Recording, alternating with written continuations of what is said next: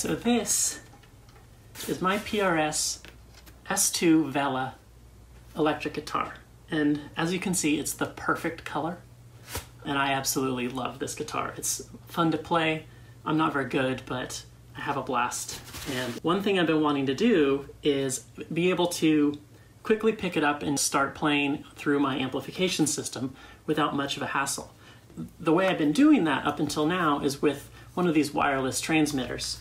They work really well. I'm really happy with it overall. Sometimes it cuts out, but you know, I'm just having fun, so it doesn't, there's nothing critical here. But the problem that I have is that it's this big bulky thing that sticks out and it's always getting in the way. So I want to do something better. And I Googled for like 30 seconds if anyone had ever built one of these units or some sort of wireless unit into their guitar, and nothing came up. I think I'm the first one. I highly doubt that, but Google says so.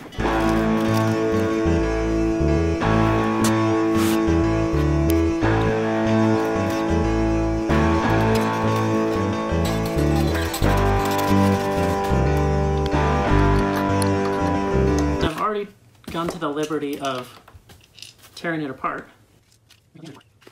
I'll still use the receiver side as normal, so I can plug it into whatever pedal or amplifier I want. As far as the guitar goes, I just want it to be clean. After ripping it out of the case is the actual unit. So I'm going to wire this directly in, and a little toggle switch here. We're going to wire it right in there. A power switch.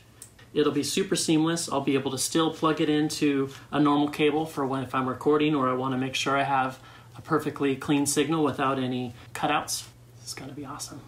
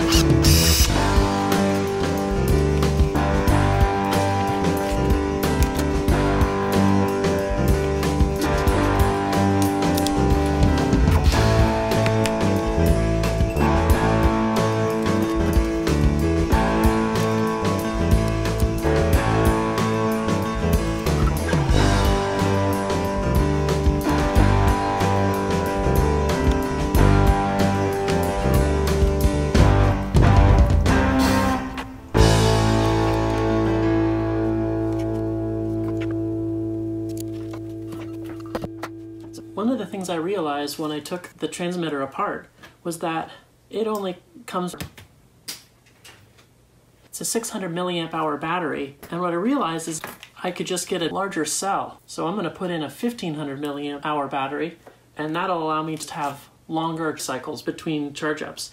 Another thing I'm excited about is that I'm actually switching out the jacks, and I'm going to use a TRS style jack connected to USB as a 5-volt power supply, and that will run through the guitar jack and allow it to charge back up without getting in the way of the audio signal. It's going to be super cool. All right, time to get back into it.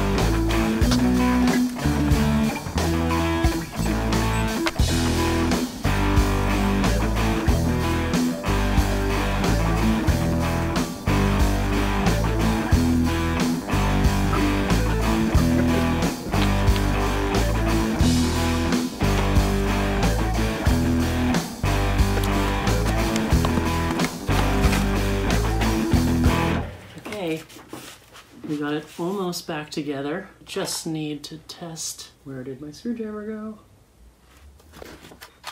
Oh, there you are. Okay, so we've tested that it works. Power's on, pass a signal.